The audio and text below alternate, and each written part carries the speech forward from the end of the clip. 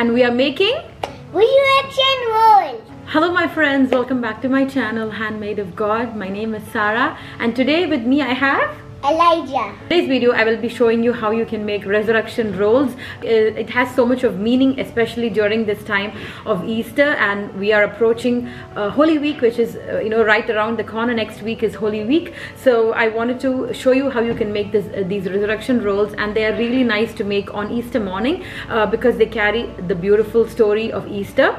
So are you ready? Yeah. Okay, so I'll just let you know what you need. So you would be needing marshmallows, yeah, the big ones, the jumbo marshmallows, and then you will need some puff pastry. I've got the square ones. You can also use the croissant rolls as well, and then some melted butter. And here I have sugar and cinnamon powder. So that's all that you need. So let's begin by making them.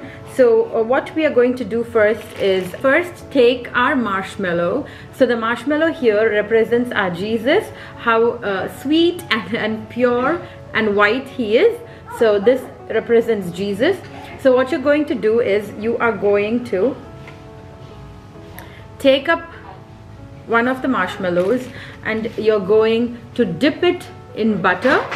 So this melted butter here, it represents the oils that Jesus was buried in. They pour oils on him before his burial, so the melted butter represents that. And then you're going to again put this in our bowl of cinnamon and sugar. You're going to roll it nicely.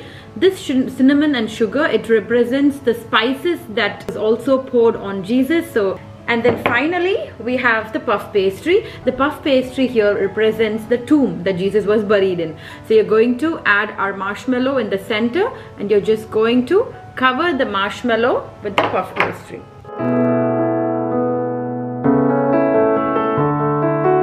Just ensure that you cover it nicely and seal the corners so it doesn't open up. There we have it. We have a little tomb.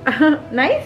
Yeah. So once we've completed one, you can just go ahead and brush some butter again on top of it, so they come out nice and golden and crispy when put in the oven.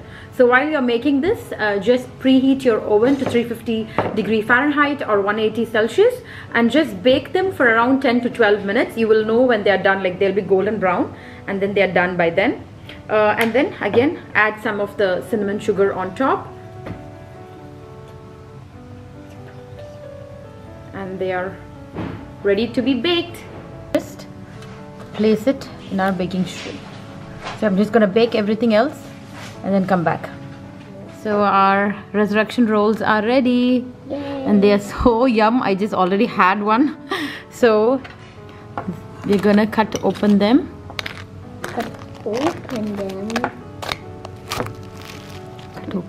And where is the marshmallow? Where is it? It's gone, right? Yeah. Yeah, just like Jesus rose on the third day on Easter. So this is the story. This is the Easter story. You can see that it's an empty tomb now. You want to try it? Yeah. Okay. So that's it for this video, my friends. I hope you found this video informative, fun, and also very meaningful for Easter. Your kids will love to know the Easter story while we bake the resurrection rolls. And I hope you all have a very blessed Easter. I'll catch you in my next video, my friends. Until then, take care, stay safe, and God bless. Bye-bye.